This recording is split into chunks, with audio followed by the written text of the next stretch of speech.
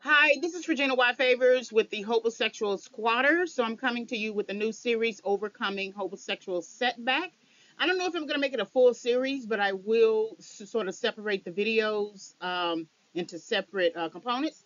But I want to get into this discussion about the Hobosexual Squatter. Everyone has been posting videos on YouTube and sort of like as a warning tool, warning videos about now that we are hitting the colder months, you will find for women, many men wanting to come live with them. They don't have a place of their own. They usually don't keep a stable job if they keep a job.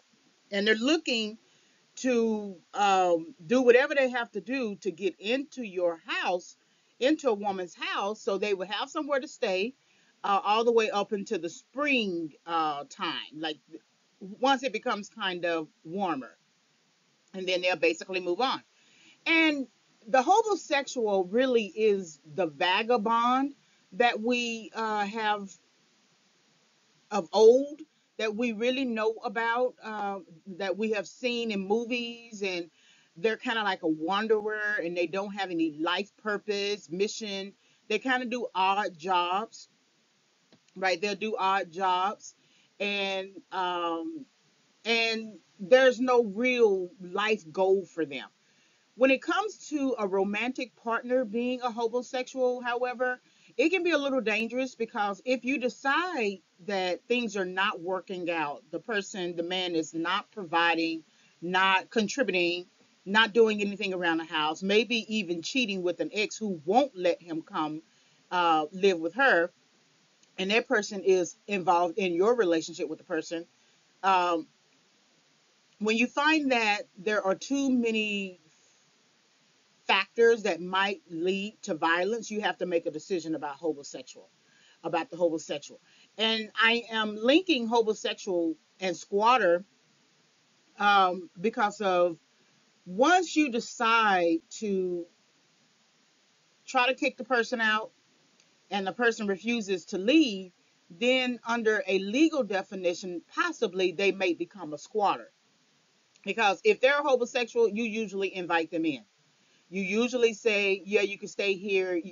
You can live with me. Let's live together. Let's do whatever we're going to do, right, as two romantic people, as a couple. However, when you're getting tired of him, you're slamming doors around the house, you're trying to pack his stuff, he's trying to keep from leaving. He convinces you to stay by giving you sex. He never gives you any money, never gives you any money, never puts any money on the food or anything like that. And when you try to kick him out, and you you you don't follow through with that decision, like actually execute that decision, and you let him stay, then he basically becomes a squatter, and he is a permitted squatter after that because for legal definition purposes, and I'm not a lawyer, uh, but just in researching the term, when you when a person who is living with you receives mail at your place, they basically take up residence. And so they may be a squatter because you didn't necessarily say, hey, I want you to stay. And at the same time, you did say, hey, I want you to stay. Because as long as the person is still in your house, you are permitting it. But when you try to kick them out for good, that's when it becomes a squatter situation for you. Because it's hard to then tell the police officer you no longer want the person there. It's hard to then file any sort of legal documents like a restraining order. You have to show a lot of proof for that.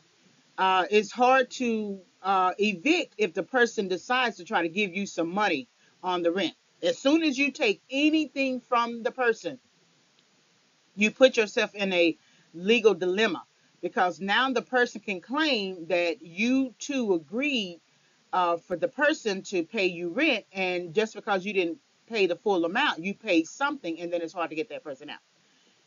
The best strategy for dealing with a homosexual and then homosexual squatter is just not to let the person come live with you. The person is a grown individual. Now, we all have had some times where we were down financially, and we had to go and live with somebody, or we had to work it out, some kind of way, had to ask for some money. But if the majority of your life, 99% of your life, 95% of your life has been you taking care of yourself, then you are a grown adult. You know how to be a grown adult. But when you get somebody who has never had a place of his own, and we can add women to the mix as well as homosexual squatters, a person who has never had a place of his or her own, never had a job, never went to school, dropped out of school, not trying to do anything for their grown selves, then you're going to run the risk of dealing with a homosexual squatter, and it's going to be hard to get that person out. So this is the Hobosexual Squatter, Overcoming Hobosexual Setback. Visit reginawhyfavors.com. I think I'm going to place this under the tab Life Recovery Tips or Homeless Recovery Tips. And I finalized that thought afterwards.